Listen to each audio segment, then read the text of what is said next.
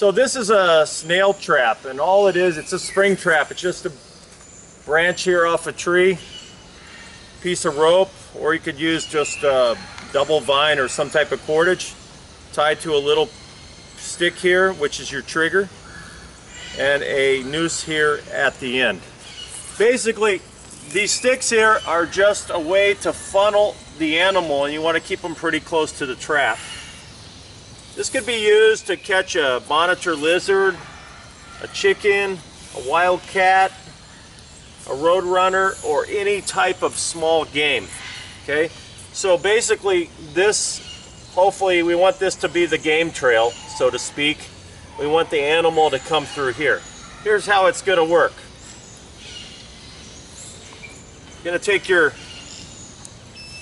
trigger, and I've got two sticks, two pieces of bamboo. First one's going to come under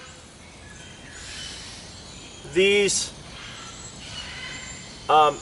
pieces of wood off of a tree, but with a little Y here. You take a Y and you pound them down into the ground. You got a second one that's identical. Then you're going to take the second stick. That's going to lay flat against the sticks down here.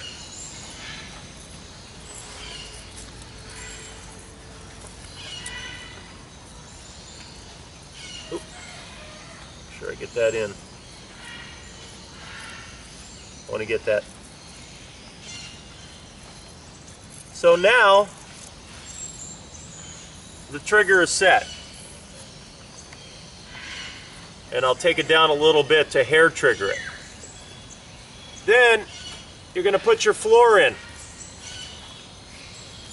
When the animal steps on one of these three sticks here, it's like a pressure plate. The weight forces it down, and then we're going to make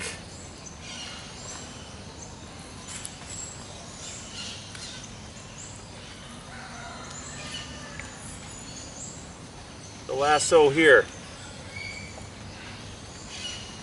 We put that on there.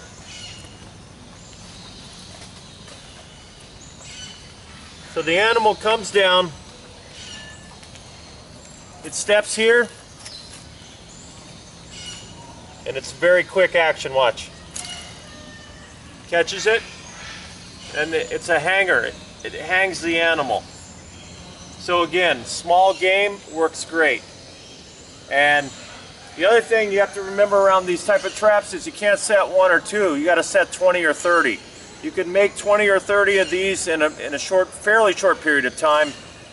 With multiple traps, you're going to catch a few animals. That's how it works.